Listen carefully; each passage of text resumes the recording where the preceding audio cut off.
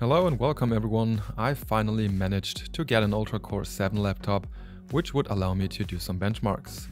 In this video, we'll compare its gaming capability to the RX780M in a Ryzen 9 7940HS, and for more fairness, also to the Z1 Extreme in a Lenovo Legion Go using its 30-watt profile, since the Ryzen 9 would boost a lot higher with around 60 watt than the Core Ultra 7 in the used ACER Swift Go 14 with only around 35 watt. Meaning at the end of the video there will be some more comparisons, so have a look at them as well. For the laptop comparison tests, both laptops were using 32GB of RAM, whereas the Ryzen laptop only had 5600 MHz RAM and the Core Ultra 7 was paired with 6400 MHz RAM, so again we could expect the RX780M to perform even better with faster RAM. And spoiler up front, it was kind of a slaughter in most games for both combinations. Who would have thought? Yeah, probably everyone. Okay, starting with Forza Horizon 5, I actually saw one of the biggest differences today with 66 FPS on average for the RX780M and 39 FPS for the Intel iGPU, which is a huge lead of 69% for the AMD chip at Full HD and the high preset.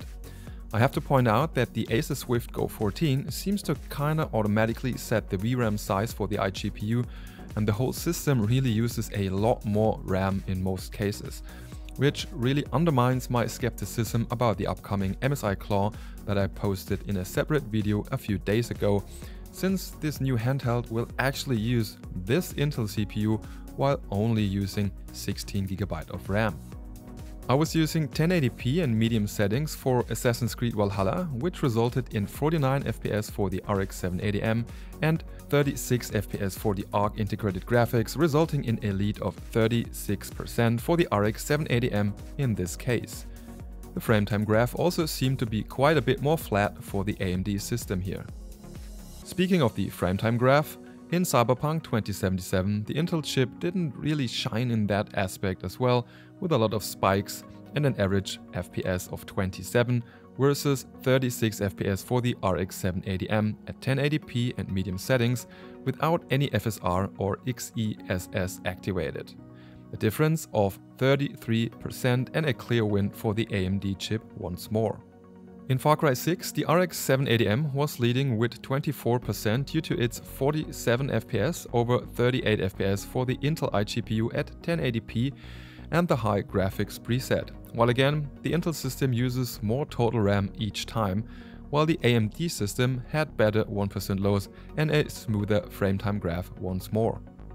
Hogwarts Legacy was running better than expected on the Intel system, while the RX780M still had a comfortable lead of 26% with its 54 FPS on average over the 43 FPS on average the Meteor Lake chip was able to pull off.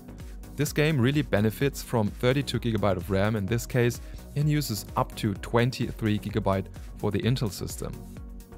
The gap was a bit higher once more in Elden Ring at 1080p and the high preset, with playable 37 FPS on average for the RX780M and almost unplayable 28 FPS for the Intel system, where you clearly would need to lower the settings to get a stable 30 FPS on average. So the difference was around 37% in this case. Today's smallest performance difference is seen in Shadow of the Tomb Raider, with only 10% between these two chips, which is probably why Intel cherry-picked this game for first benchmark comparisons. 43 FPS on average at 1080p and high settings using DirectX 12 for the RX780M and 39 FPS for the ROG integrated graphics. I was kinda surprised The Last of Us was working at all on the Intel chip with 34 FPS on average at 1080p, low settings and FSR in the quality mode versus 52 FPS for the RX780M, resulting in a huge lead of 53%, which could be considered to be on a totally different level really.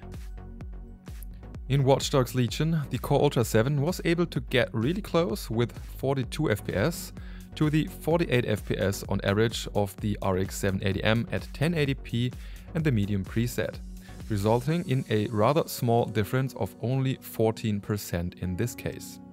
Rainbow Six Siege seems to be perfectly playable on both iGPUs with relatively high FPS at 1080p and ultra settings with a resolution scaling of 50%. The RX780M was able to achieve 142 FPS and the Core Ultra 7 scored 112 FPS, resulting in a lead of 21% for the RX780M, while it's playable on both systems really. I was testing Horizon Zero Dawn at 1080p using the medium preset and FSR on quality, resulting in 55 FPS on average for the RX780M and 36 for the Intel chip. Again, a huge difference of 53% between the two iGPUs.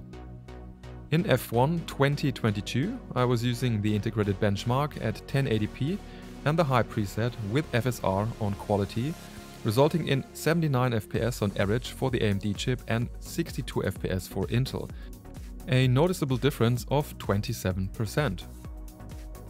And before we start the Legion Go comparisons, the last game was Control in DirectX 12 using 1080p and the medium preset. And here the Core Ultra 7 was able to finally, at least once, gain a tiny lead with 35 FPS on average over the 34 FPS for the RX780M. Yay, go into, I guess. And finally, to shut down everyone complaining, but Hubwood, the test is unfair because of the wattage. I also compared the Core Ultra 7 directly to my last recordings of Lenovo Legion Go benchmarks, which actually only uses 16GB of RAM and only 30 Watt. But still, the results weren't in favor for the Intel chip. In Cyberpunk 2077, I was now using the medium preset at 1080p with FSR on performance and the integrated benchmark. This resulted in 55 FPS for the Lenovo Legion Go and 39 FPS for the Core Ultra 7 and its ARC iGPU, a very big difference of 41% nevertheless. While the Intel driver still seems to be horrible, resulting in very bad frame times in some scenes. In Starfield, the RX780M was taking the lead again with 40 FPS over 29 FPS, resulting in a difference of 38%, but at least this time the Intel drivers seemed to be able to work okay, and the game didn't look all fuzzy for the ARC iGPU, unlike in my older test with the Core Ultra 5 in another ACER Swift Go 14. In Forza Horizon 5, the RX780M in the Z1 Extreme of the Lenovo Legion Go was still able to gain a comfortable performance lead with 67 FPS over 53 FPS, resulting in a difference of 26% despite the smaller RAM and the lower wattage, whereas the Intel Core Ultra seemed to have issues this time around achieving its full wattage potential. And last but not least, the difference was pretty small actually in Baldur's Gate 3 with 38 FPS for the RX780M in the Legion Go over the close 35 FPS on average for the ARC iGPU using 1080p with the low graphics preset and FSR in performance mode. While like in almost all games of today, the RX780M also provided much better 1% lows once again. So the obvious conclusion is that Intel has a shitload of work to do with these drivers, and of course this is hanging over the MSI Claw like this sort of Damocles, as it will be using Z Intel Core Ultra 7 155H you just saw in action. Well, action, you know. With only 16GB of RAM, of course. I really wonder how MSI is going to handle this task. It's gonna be interesting, but maybe, just maybe, they can really surprise us. And that's it for today. Please don't forget to like this video so others can find it as well. That would help a lot. Thanks. Also, thanks for watching. See you next time. Bye bye and tschüss.